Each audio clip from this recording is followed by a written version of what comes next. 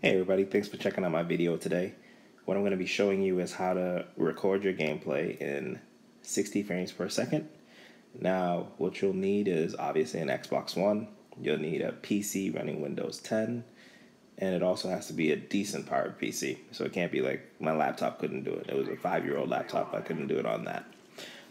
What I did do is you go to the PC, you launch the Xbox app.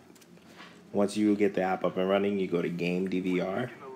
So that's the first step. You open the app, go to the settings for Game DVR. Once that's done, you go to the settings for the Game DVR. This is uploaded in medium quality because when I selected high quality, I don't know if it's my PC is just not strong enough. Like I said, I have a mid-range PC. It just didn't actually, it didn't take well. There was a lot of skips, a lot of tear.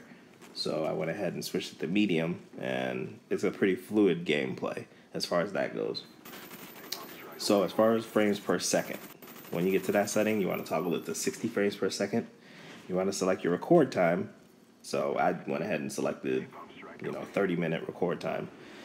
You need your computer somewhat readily available to be able to pause it or to finish your recording. So have that ready. Once you get your settings straight, what you want to do is go to the Xbox One, turn it on, and go back to the PC and select connect to Xbox and start streaming. So once you select start streaming, everything that happens on your Xbox, you'll see it on your actual computer screen. What you do next is you press the Windows button, you press G, and there's alternate commands for if you have a Mac. I just don't know how to use those. So Windows G, which brings up like a game menu. When that's up, you press record, and that's pretty much it. Presto, boom. So once you start your game recording, it records it in the same quality that it's seeing it as, which is much better than the Xbox One's quality. This one here, when I clocked it, it's at 58.29 frames per second. There's a little bit of pixelation and screen tearing, but I mean, that's pretty solid too, if you ask me. Alright, now I want to talk about the gameplay. This is my first game back on Black Ops 1. I ended up going 34-1. Ended up with 2 Hueys, a set of dogs. Damn, I miss those dogs too, man. Because just these kill streaks on the new Call of Duty is not the same.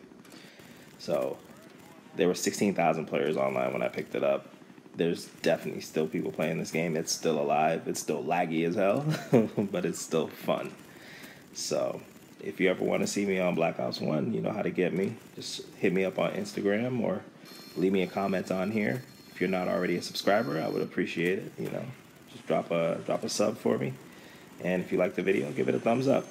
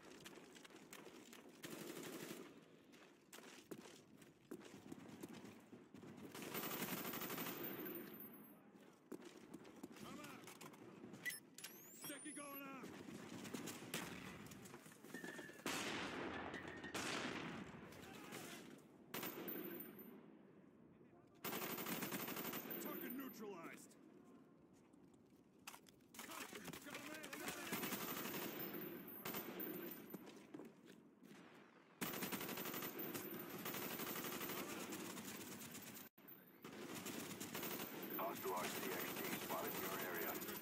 Napalm strike awaiting orders. Enemy spy plane incoming.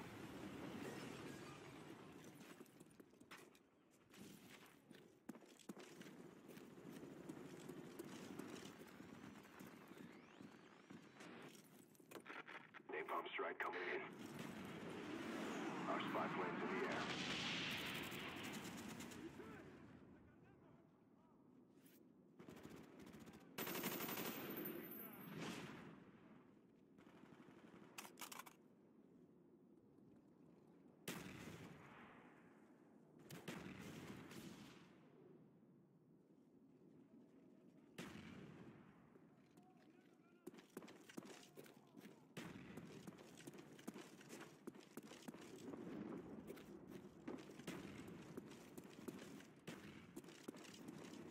almost got this. Push harder. Counter spy plane up. They're blind. Friendly spy plane inbound.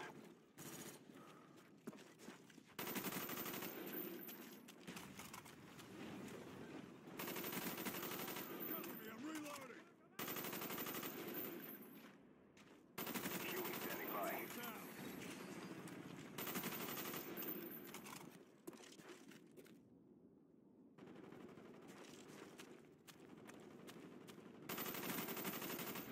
Dogs waiting for your mark. Dogs incoming. Approaching target. Huey on the way. Opening door. Get ready.